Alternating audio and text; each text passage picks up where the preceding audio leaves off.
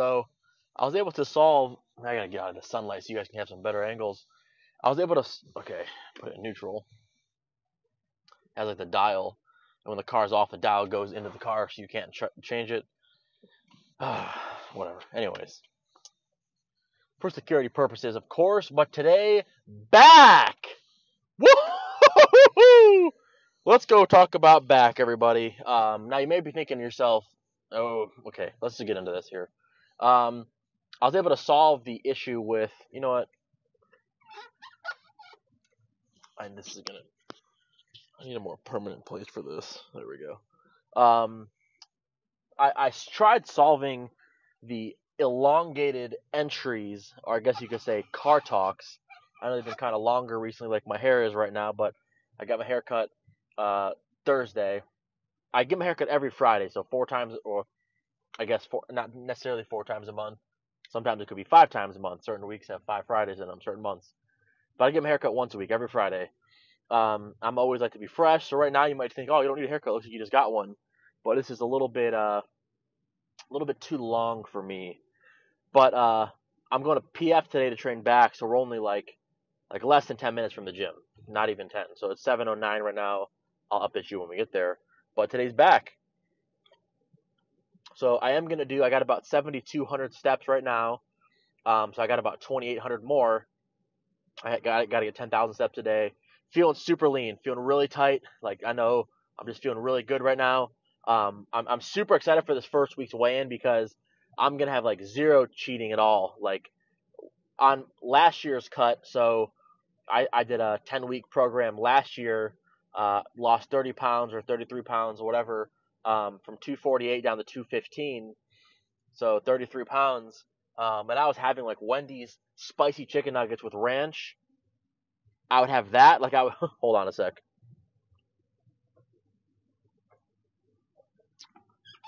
I would have like a rotation. When I would get hungry at night, I would either order a 6-piece of the spicy Wendy's nuggets on a cut, right, with ranch, and I would just bury that shit alive, no soda or anything. Or I would get a Dave's single, no onions, add mayonnaise, and I'd have that probably 2 or 3 nights a week throughout like the first half of the cut, which is insane that I had such crazy results, but I was still eating in a calorie deficit. But this time, this cut, so bulked and then cut last summer all the way up, well, August, September, October, November, and then maintained in December, January, and then bulked from February till now, 6, 7 months, or February, March, 6 months, 7 months. And that'll be my last big bulk ever, like my whole life, where I get to 250 dirty, right? So, my diet coach said that, whatever. But this cut, I'm gonna take a little more a different approach, and probably the better approach, to be honest. And I'm just not gonna go that route at all. I'm not gonna do the whole fucking. I can fit this in my macros, so let me just do it. I'm gonna do it a little bit better. I'm not gonna do fast food. Not gonna do any of that kind of shit. Like today, my wife wanted to get a cheeseburger, and she's cutting too. Keep in mind. And I said, no, she's like, what about no fries, no drink, just a cheeseburger? I'm like, no, I can't. Like, I want to go to Wendy's and get 2 Dave's doubles, no onions, extra mayo, a Baconator, a large fry, and an extra large Dr. Pepper, and crush it all with more ranch than one human should have. But I'm not going to. You have to have that discipline. So yeah, I've been feeling super good, super lean, just feeling like really tight, like nothing to really hang over, like just feeling not like bouncy or like I don't know. I'm excited for this week's weigh-in. I'm gonna have no cheat days, like maybe a day or two where I go 30 or 40 calories over because I had a little extra broccoli that I didn't count in my carbs or whatever. But we're gonna be locked in, and we're just gonna see what happens. So, man, that sun's been annoying me this whole time. Let me move that there. Oh, it's a little peak, like where the visor still doesn't quite get it. Anyways, so yeah, we're going to the gym now. Today's back. Pretty cool. So the reason I mentioned the steps a little bit ago, I'm gonna do about 10 to 15 minutes of cardio before I actually start back. Not enough to get necessarily sweaty because I don't want to like be all sweaty in a gray t-shirt before I even start to lift. Who cares? Ignore it. Pretend I just didn't say that. I'm not gonna remember to go and cut it out, so just pretend I didn't say that. But so I'm going to do probably 10 or 15 minutes, enough to get about 9,500 steps. So I'll do about 2,000 steps or so, and then I'll go and start to lift, which is why I'm drinking this on the way to the gym, because I got about a 10-minute drive there, not even. So it's been 4 minutes, and I'm about to pull in. So it's like it's probably like a 6-minute drive total. But oh wow, you got an Acura, cool dude. So I'll drink this, and I'm gonna finish pretty much all of it before I walk in. I might have a little bit left to finish. Walk for 10 minutes, then go and do my stretching and warming up. So by the time I go to my first working set of back, which will probably be, I don't know, guys. So I love, so I typically, just due to like the movement pattern and the way that I'm hitting the back. So really, when it comes to back, you can hit it horizontally or vertically. Horizontal rows and pulling movements, of course, it could be at a slight angle, a little bit down coming up, but horizontal plane, right? You're pulling towards your body, towards your chest rather, from a horizontal plane. You're going to be hitting predominantly like your back, your rhomboids, your lats, and then of course, there's different ways to hit your back. Now, if you only did rowing forever, you would build a pretty good back. If you only did pull downs forever, you'd also probably build a pretty good back. But the key here, I don't know what's like reflecting into my eyes so much. Could it be this? Oh yeah, it was that. Do you guys see how literally that? Do you guys see how I'm manipulating the sun right now? As I'm turning my rearview mirror, I'm manipulating the sun. So I'm manipulating it not in my favor. Now, something as simple as that. Okay, so let's keep it out of my eyes. There we go. So it wasn't the visor the whole time. It was the fucking rearview mirror. Oh, I was in their fucking lane. He looked like he didn't care. And my windows are tinted. Now I got my front windshield tinted again, so it's 30%, so super dark. So nobody can see me. Haha, great. Whatever. Oh, great. Should have left the visor. But anyways, let's get on topic here. I'm pulling into the gym. So 7:09, so 6 minutes it takes to get to the gym. Pretty cool. But yeah, so horizontal, you're going to hit. So what the point I was making is pulling towards your body or pulling vertically or horizontally, low rows, cable rows, or pull downs and cable flies, like, straight arm pull downs. You're hitting your back and your lats. Now, albeit, yeah, you're going to hit it in different angles and different ways, and, by certain, different movement patterns are going to hit the back in different ways. So you're going to get like that thicker look, more of like a wider body, like from chest to back, like not like shoulders are going to get wider, but your chest to back will get thicker, right? Doing more rowing because you're building more more like thickness in the back. Whereas doing pull downs, you're going to build the lats. You're working on kind of the outer part of your lat, not necessarily. This is why it's hard to explain without being parked. So hold on a sec. I'm about to park right here. Make sure nobody's over there, so don't see me throwing my arms around like an asshole. Great, someone's over there. We're gonna back it up. We're gonna back it way the hell up. You guys have no idea how fucking weird this probably looks to somebody out on the outside. Perfect spot right here. Great, awesome. So, talking about back. So horizontally, what I'm saying is, so you have like a bar, right? You're pulling the bar towards yourself, or you have a cable row. You're having the V handle. You're pulling towards yourself, or you're doing one arm at a time, pulling towards yourself. Or maybe you have a cable row where or you're a barbell where you're kind of pulling lower like this, but you're still pulling towards your stomach area, right? Your chest. You have maybe a unilateral machine. You're pulling towards yourself. Those are all horizontal, right? In the horizontal plane, meaning you put your arms out in front of you.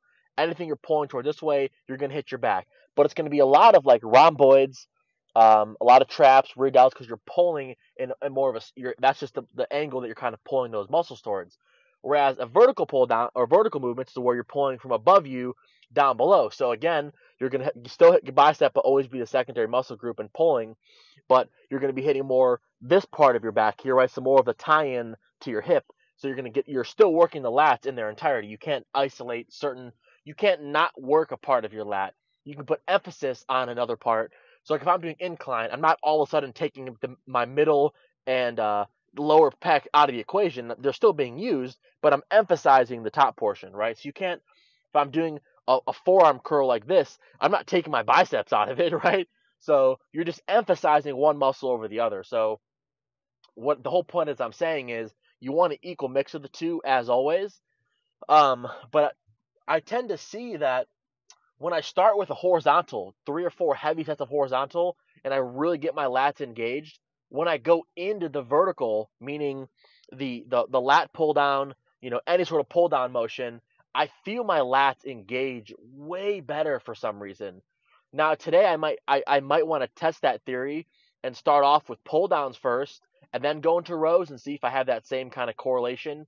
And it could basically debunk what I'm saying, and it could just be warming up the lats, regardless of whether it's horizontal or vertical, will make it more feel it better and more engaged, and feel like you can get more of a squeeze on the other opposite side. So what I'm saying is maybe horizontal helps me feel it more for vertical, but if vertical makes me feel it more for horizontal, then maybe just simply warming up the lats at all makes whatever set comes afterwards, uh, you feel the lats more engaging.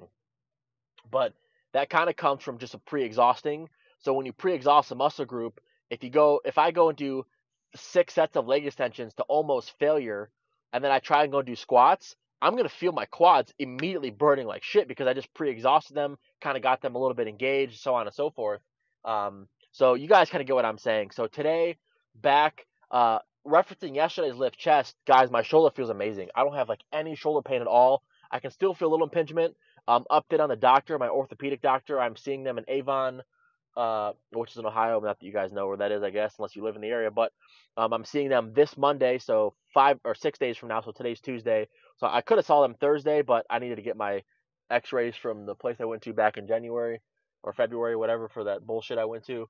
So I'm going to go to the orthopedic doctor Monday at 8:15 or something like that, 8 a.m. or somewhere around there, first thing in the morning. So we'll kind of see what's going on in here. So when I'm doing this, I'm super sore, so it's kind of hard to tell. I don't feel any pain at all. My shoulder feels great. Like, no pain at all. Felt great. Like, the best it's felt in a long time.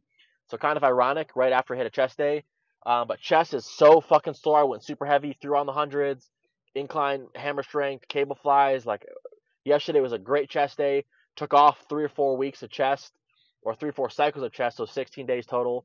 Because, guys, remember, I do chest, back, arms, legs. So I took off 4 chest days, so basically 16 days total. Yesterday was great, but still going to orthopedic to get this taken care of. But today for back, um, I'm not sure. I'm telling myself like it would sound good on camera to say, you know what, let me start with some pull downs and test to see if the method works the other way around. But I just love starting with low row. I don't know what it is. It doesn't really fucking matter, honestly, what I start with, as long as at the end of the workout, I've done a pretty even mix of rows, pull downs, and then 1 or 2 various, accessory movements to just fucking, I'm not even sure what you would say. Decimate would be an adjective. Mm,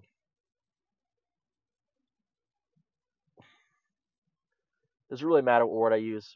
When I walk out of that gym, people are gonna see knobs on my back through my shirt and be like, "Yeah, he got a back pump." But anyways, for those of you guys who want to take this seriously, an even mix of rows and pull downs. So maybe 3 or 4 or 5 sets of rows, 3, 4, or 5 sets of pull downs, um, and then maybe a couple sets of some accessory work, and you'll be good. Honestly, I'll probably go do 3 sets of rows, pretty heavy, but still light enough that I can get a good squeeze. But honestly, I can do the whole stack at most gyms, so I'll use the whole stack here, and I'll probably do 3 sets. Whatever. I'm not gonna say what weight I'll use. I'm gonna do 3 sets, 8 to 10, 8 to 12. However many I can until I'm just burnt to shit. Squeezing all the way at the top. Gonna hold it for a second. Really focus on. I'm gonna do. No, that's what I'm gonna do. Pause reps today. So my quads are cooked right now. My quads are cooked. My legs and my quads and hamstrings are just fucked. But my quads, if you guys remember, a couple leg days ago, or not a couple days, my last leg day, I gotta make sure I'm drinking this. I'll end this here in a second. What the fuck? This can's all dented. There we go. Anyways, last leg day, nothing like particularly crazy I did that I normally wouldn't do, besides that I did front squats, which isn't abnormal. I did pause reps. I don't mean like down and then up, down and then up. I mean, like down 1, 2, 3, and then back up. I did like 2 or 3 second pauses at the bottom. So I'm gonna try to do pause reps here. So we got to think on a squat.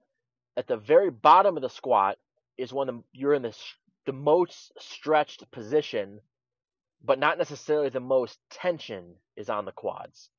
About 25% of the way up, when you're not quite parallel, just below parallel, uh, just below 90 degrees, is when the most tension's on the quads. We got to think about this from an engineering perspective, and like where the weight is loaded, right? Where the weight is loaded, you have to think about a vertical plane. When your quads are in that most vertical sense, but not like standing up, when they're replicating that basically as a mirror, if you think about it like that, a little bit below 90 degrees parallel, not quite 90 degrees, right in that like, if you're squatting down, like not quite like right here, but like in this like general area, if that makes sense. A lot of tension on the quad, so we got to think how would we do that for back. So the most stretched position would be here, but then there's no tension on my back at all. I'm just completely stretched. So we'll see what I'm gonna do in there. I'm not sure quite yet, but couple sets of rows, couple sets of pull downs, maybe a set or two of face pulls, and then maybe one or I don't know, another various movement. We'll fucking talk about it when I get back in the car. Whoa! I didn't forget to hit the record button for once. I shouldn't even say that I didn't forget. Typically, when I get back in the car after a freaking back day like that, the last thing I feel like doing is like sitting here and setting up the camera.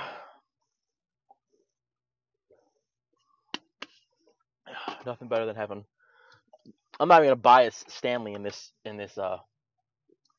analogy. I'm just gonna say nothing better than having 40 ounces of water on deck all times. That's my third one for today. So I mean, that's why I like the Stanleys. I mean, I guess any sort of you guys are kind of far over there. Let me see if I can just turn here. I'll jerk you guys back over. Don't get any bright ideas either. There we go. Back to normal status. There we go. 3 lights on. That'll do. I got the whole sunroof open. It looks deceptively bright. Like you guys can see the sunset back there. It's like, why is it so dark out? But it's just because the aspect ratio, the night mode, all those things on the iPhone camera really brighten up the background. Even though yes, there is a horizon or a sunset, if you will. It is not nearly as bright as the background is sort of giving. It's giving brightness, right? But anyways, back was awesome. So what did I do? I mean, I will say this. You can talk shit about all different gyms, the Anytimes, the Planet Fitness, and I'm on that same kind of bandwagon. I'm not really, like if I had to pick between UXL and Planet Fitness, UXL is getting my vote 10 times out of 10. It's not even a question, right? But in the case of like gym scarcity, right? So I gotta put you guys back over here. In the context of gym scarcity, I don't always have that what's the word I'm thinking of? I don't always have that luxury to not even a luxury. I don't think driving 45 minutes to that gym. Now it is what it is. I got a couple of gyms local here. But the point I'm trying to make is I consistently have had good back days at Planet Fitness. I'm even thinking back, like getting flashbacks right now to last cut. Oh my God, it's so beautiful out right now. This is insane. I think God's watching over me right now. But it's insane how beautiful it is out, or whatever. We're off topic there. I thinking back to last cut with those flashbacks, like because they have such good machines, like back is one of the real only, and I guess you could say arms, but back and arms are really the only two muscle groups that you can train like exclusively machines and like have a badass over the top, like this is insane workout, pushing yourself hard, like consistently.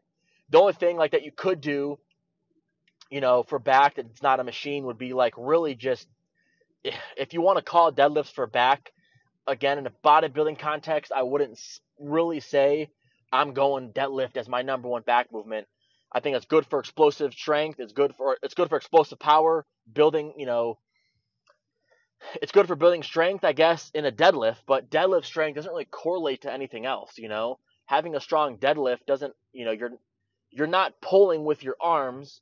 You're holding onto it with your arms fully extended, and you're standing up. It's really like a posterior chain leg movement. People can deadlift a lot of weight and have good endurance for deadlifts. Can deadlift, a lot higher weight for high reps. Usually have pretty good, uh, legs. Now, don't get me wrong. Of course, when you're deadlifting, you're getting a lot of trap engagement and rhomboids and lat activation and stuff like that. But for the most part, right, deadlifts aren't really. You're not hitting lat. It's not the best lat movement, right? You're just. I look at like the power, the exertion to hypertrophy ratio, in a sense of like, if I do 3 sets of pull-ups, I'm going to get so much more back growth, stimulation, and development than 3 sets of deadlifts. Just you're going to look way better. Now, again, it depends on what your goal is. If your goal is just to have a strong deadlift because you want to be a power lifter and you're trying to hit the big 3, bench, deadlift, and squat, then yeah, go fucking deadlift your ass off. But if you're trying to have kind of a well-rounded, have like a power bodybuilding style training, which is like you're focusing on, maybe the first movement or so of your workouts is really strength based, the heavier press, which is how I like to train. So for back, I'm starting off with heavy rows, whether that be a cable row or a barbell row or a pull down. And then I'll go into more accessory work after to get the hypertrophy and build and sculpt the body. So anyways, Planet Fitness in a roundabout way is great for back training, and it's going to be really specific here. It's good for arm training, but I wish the dumbbells were different.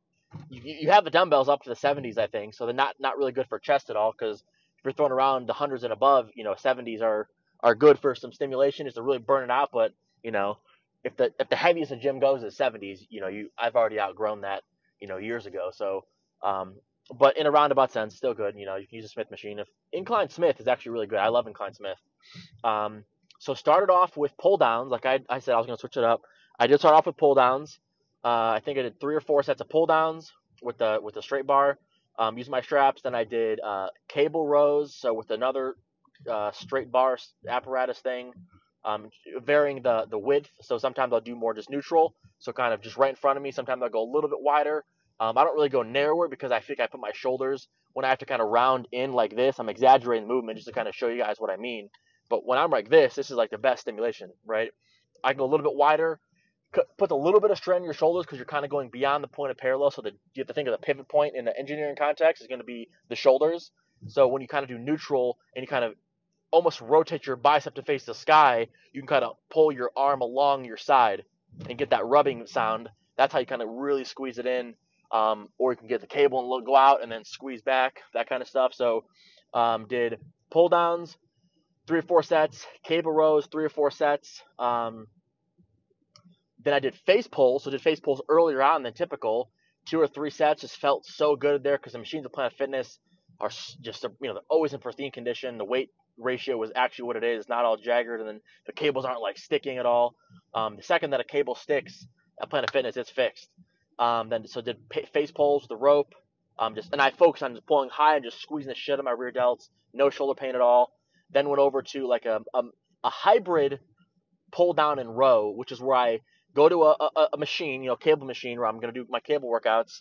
And, I get 2 of the longer, so the ropes, but just a single-handed ropes, basically. So where it's just one handle, and then the rope attachments, like not like just right here for tricep pushdowns, but it's about this long in the rope attachment. So I get 2 of those, hook it on the same hook, so they kind of both move independently like that. And then I sit on the ground. I don't put the machine at the top because I don't want to get just a pull down, or at the bottom I don't want to just get a row. I put it about head height or so. So when I'm sitting down, when I'm in the stretch position, I'll take a few steps back from the machine, put it to the stack, sit down. So when I'm in the stretch position, leaning towards the machine, I'm like stretching like a pull down basically. And then as I'm pulling back, I'm leaning back, and I'm almost finishing off with a row. So I'm getting a very unique kind of range of motion on the stretch and the squeeze. No other machine can really do that for you. And then using the cables, you have tension throughout the whole range of the motion, not just in the top or the bottom. Because you got to think, when you're doing bent over barbell rows, when your arms are extended, the weight's just hanging there. You're just stretching out the muscle. And when it's up here, it's peak tension, virtually no tension. So with the cable, you get tension the whole way through the movement. And then, trying to think what else. Yeah, finish off. Oh, did that for 2 or 3 sets. And then I finish off with 2 sets of straight arm pull downs, where your arm's straight. It's kind of like this same setup as if you're going to do tricep extensions, but instead of bending your arm like this, you're keeping your arm straight and you're pulling down to like your hip area and you're focusing on stretching and tearing up the lat. So I ended up doing pull downs, rows, face pulls, the hybrid, and those. I did five movements today, which is a lot more than I typically ever do.